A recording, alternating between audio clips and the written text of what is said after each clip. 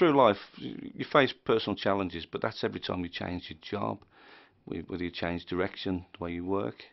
But you've got to go for it. You know, if you feel it's right to do it yourself, you've got to do it for yourself. And as I've said, you know, there's nothing you can't achieve if you don't put your mind to it.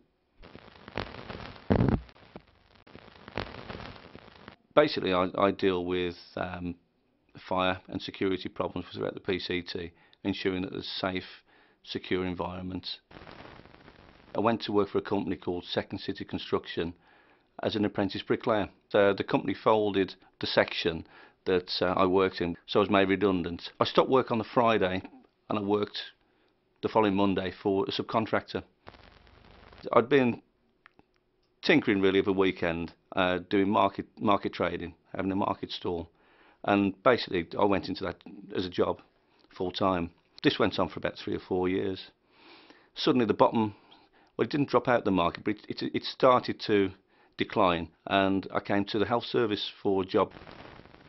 Things that motivate me are family, being able to provide for them, and to get away the weekend.